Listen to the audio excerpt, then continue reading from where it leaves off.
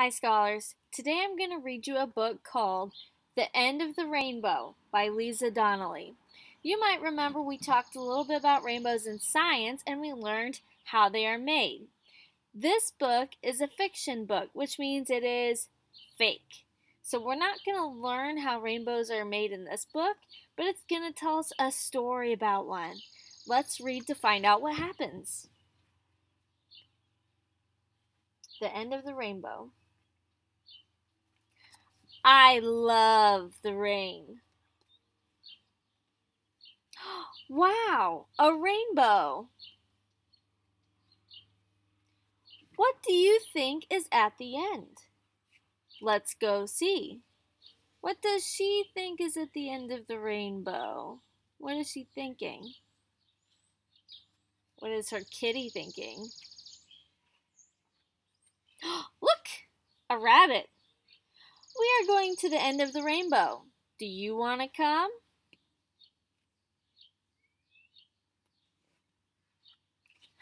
Look, a bird.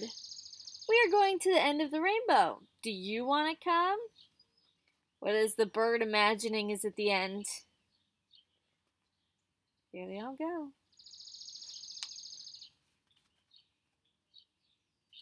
Hi, turtle. We are going to the end of the rainbow. Do you want to come? See how they all have a different idea about what's going to be at the end? Interesting. Hello, horse. We are going to the end of the rainbow. Do you want to come? I can't wait to get there.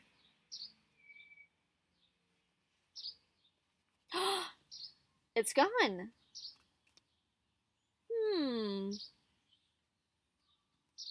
What do you think happened to the rainbow? Maybe the sun came out? And maybe that had something to do with it. Remember what we learned in science? They don't last very long. That's okay. We didn't find the end of the rainbow, but we found something better. What did they find that was better than the end of the rainbow? Found a whole bunch of new friends, right? We found new friends! And there they all happily go. The end. So what do you think was their main goal for getting to the end of the rainbow? What did they want to do or find?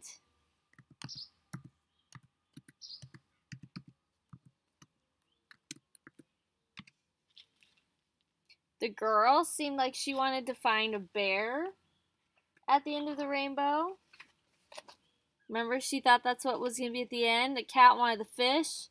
The bird wanted the bird bath. The horse wanted an apple. What other animals do you remember seeing?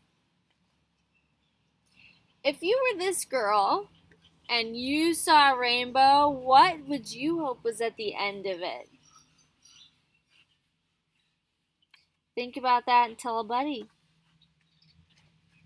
I think if I was Miss Abbott, which I am, and I was in that girl's position, I saw a rainbow and I decided to go to the end, I think I would hope there were a bunch of cats at the end, because you know cats are my favorite animal.